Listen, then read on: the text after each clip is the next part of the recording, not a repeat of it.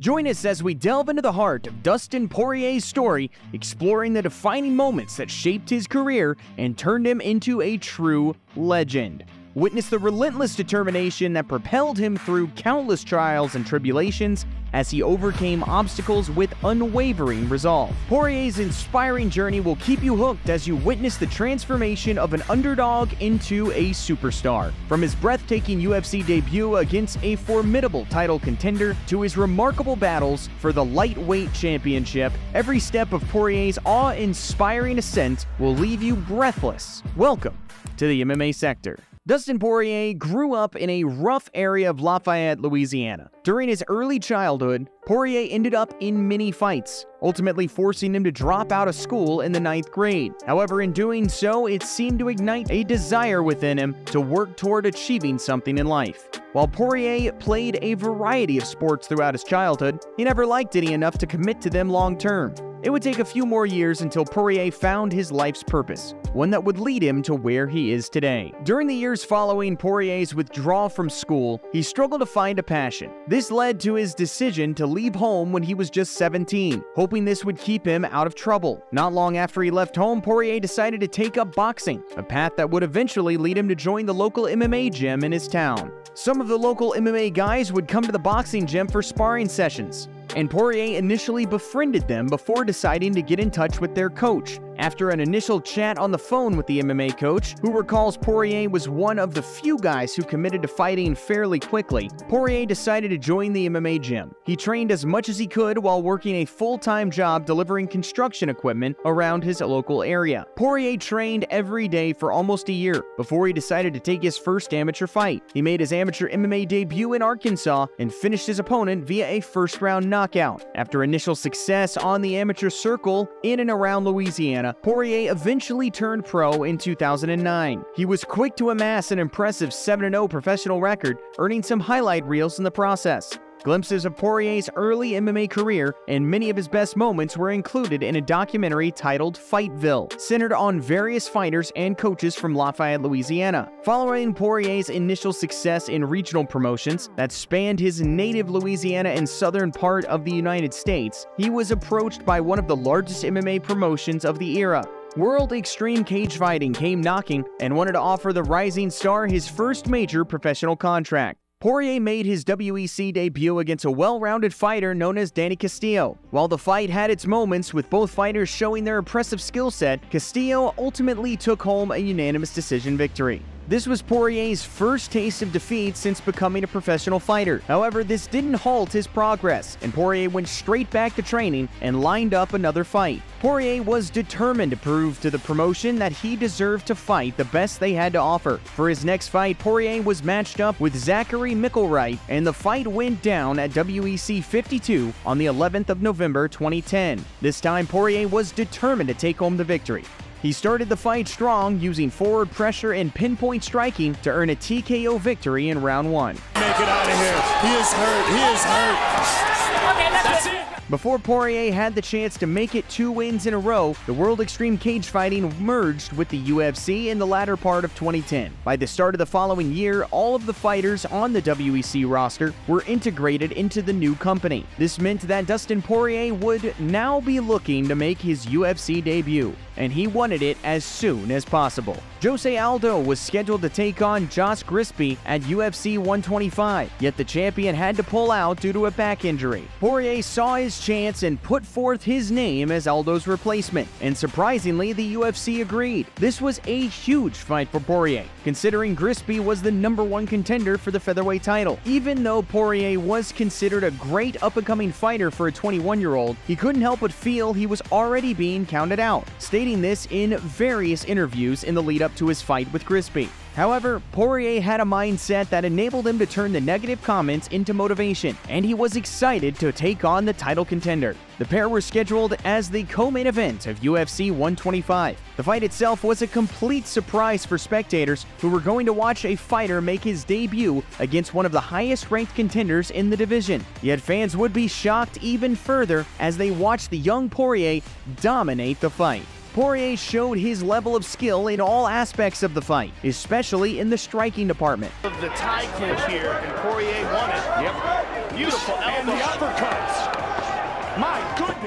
proving to the world in the process that he was capable of hanging with the best the UFC had to offer even at his young age. Poirier was now beginning to be recognized for his serious skill set. Many began to agree that his striking abilities were to be feared by all who set foot in the octagon with him. Poirier's many years of boxing training were finally beginning to pay off, with some already arguing he was one of the best boxers in the UFC. His typical brawling style ensured that no matter who he shared the octagon with, it would either end badly for his opponent or the fans would witness an absolute brawl in the center of the cage. Following his victory over Grisby, Poirier went on a 3-fight winning streak, defeating Jason Young and Pablo Garza before finishing a young Max Holloway via a triangle armbar in the first round back at UFC 143.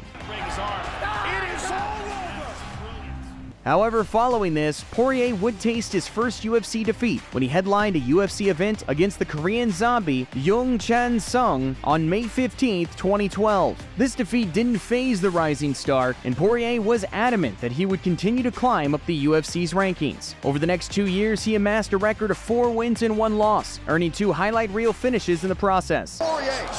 Oh, Corassani's in a world of pain here. This one might be done. Dustin Poirier.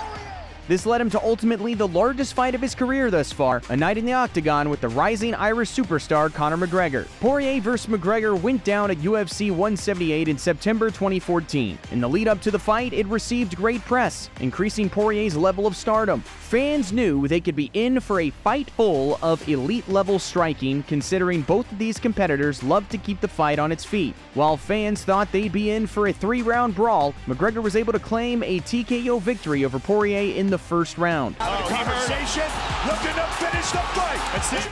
Following this defeat to McGregor, Poirier decided to move up a weight class to the lightweight division. Poirier later revealed the reason behind this was he struggled with the weight cuts and wanted to continue fighting as much as he could. When Poirier decided to move up to lightweight, fans were hoping that we would still get the same heavy-pressure, brawling fight style that we'd become accustomed to, and Poirier didn't disappoint. As the years went on, Poirier had been fine-tuning every aspect of his game, ultimately becoming one of the greatest strikers to ever grace the octagon in the process. The rate at which Poirier was improving showed in his first 5 lightweight matchups, where he earned 3 knockout finishes, as well as being knocked out once himself by Michael Johnson. Locks the punch.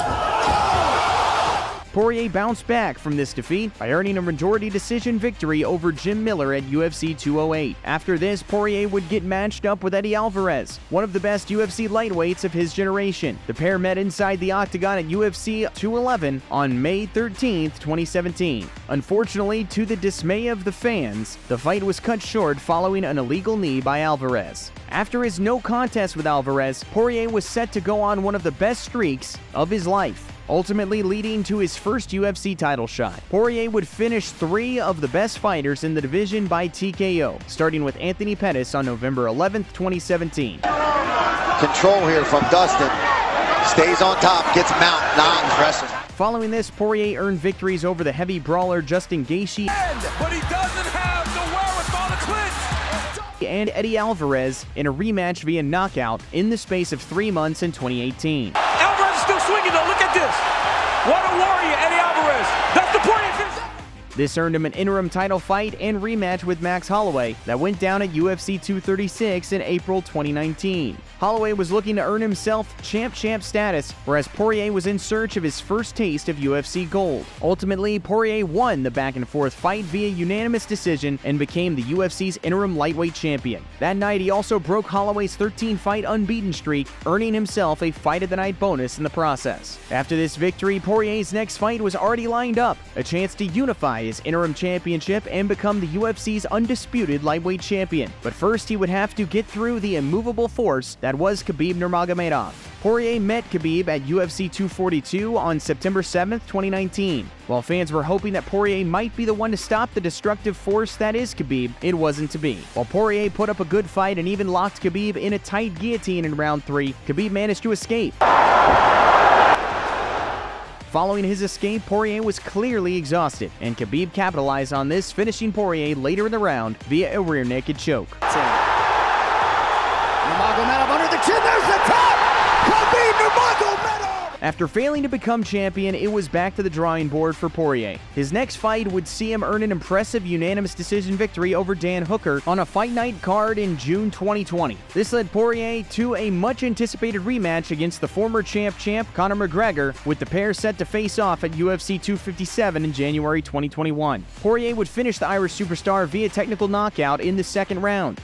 Oh my God! Dustin Poirier!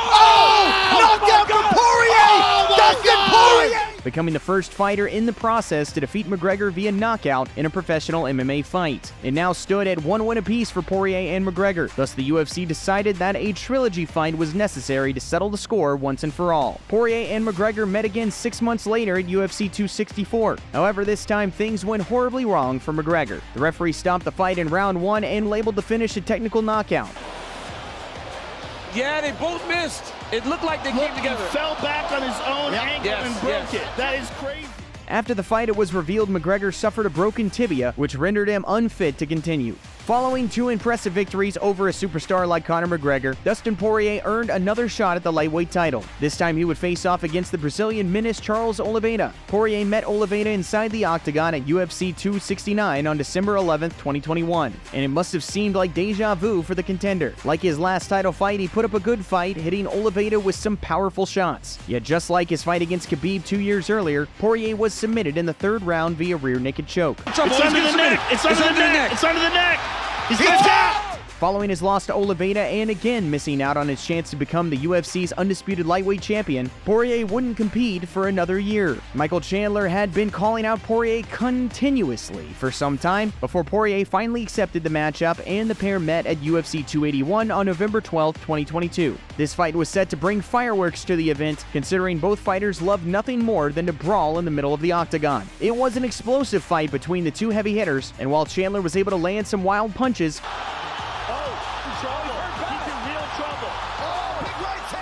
Poirier looked slightly sharper on his feet and utilized various technical strikes to break Chandler down.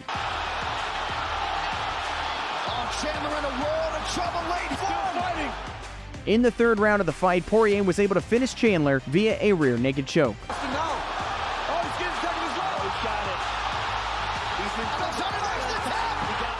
Following this, Poirier hoped to earn one more high-ranked win, which would likely lead him back to a 4th title shot. However, it has recently been announced that we will see Poirier return to the octagon for a rematch with Justin Gaethje. But this time, the pair will be competing for the BMF belt, a title recently relinquished by Jorge Masvidal following his retirement. This fight is set to go down at UFC 291 on July 29th. Show us some love by liking and subscribing. Thank you for watching this video, and we'll see you in the next one.